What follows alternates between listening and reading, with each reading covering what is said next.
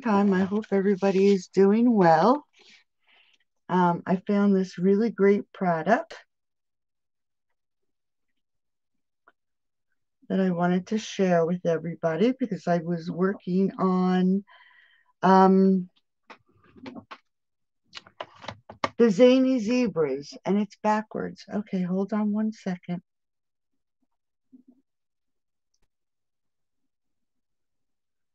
I can't seem to find.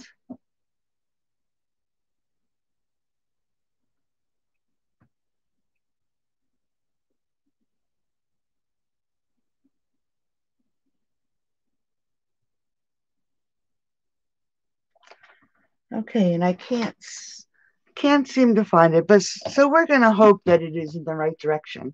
But I was working on the Zany Zebras, and while I was working on creating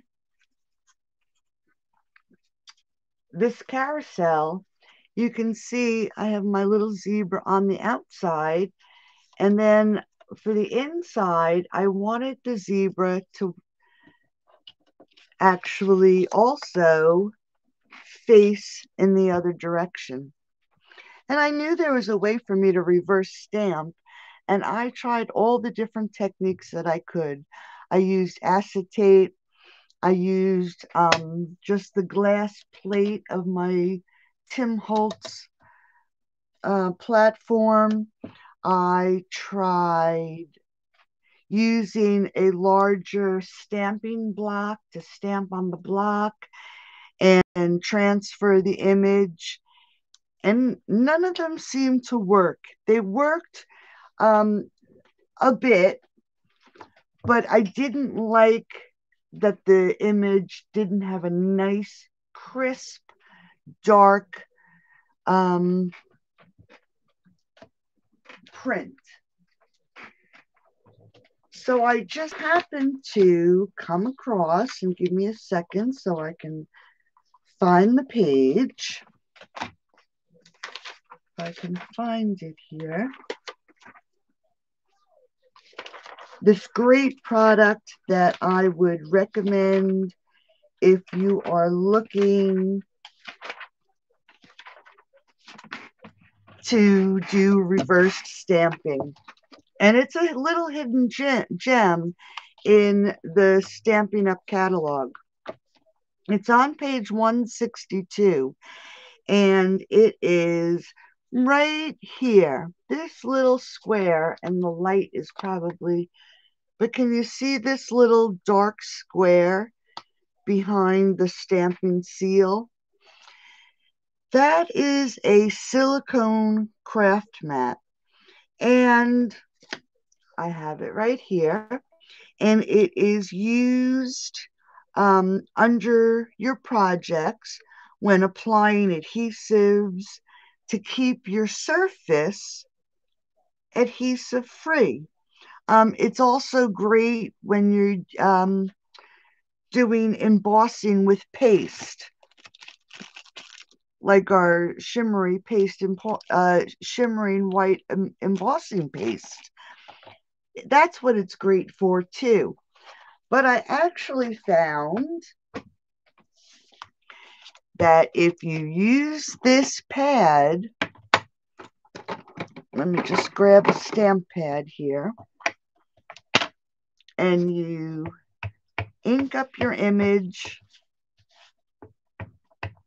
make sure you have a good amount of ink on your stamp, and if you stamp directly onto this mat, and make sure you don't move it around, but you give it a nice, good stamp. So you transfer as much ink as you can onto this silicone sheet and lift it straight off. You see his hair really got really good. Take your paper, lay it down, and then give it a good rub. Make sure you really rub it good without moving that paper. And I think I did move the paper. And if you lift it off, you get a fair, and actually you can see he got a lot of ink on the top of his mane. And you can see that on the pad itself, there's really not that much ink left. So let's just give this another try. I know my stamp pad has one side that is really inky and the other side is not. So we'll just come down here, stamp this silicone pad, take our sheet of paper, lay it down, and then again, just give it a good rub. Just like that. Lift it up.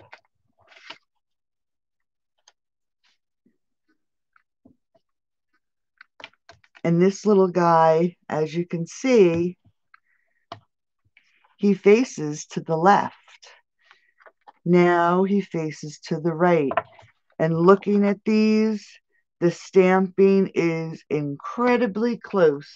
You really can't even tell with these two stamped images that you actually stamped it on the silicone sheet.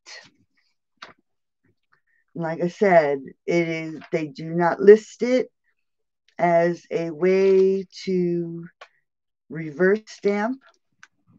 They have it listed as keeping your work surface adhesive free. And like I said, it's the silicone craft sheet. It's item number 127853 on page 162 in the annual catalog. And this little baby is just $6. I think it's well worth the money. I keep it aside just for my reverse stamping.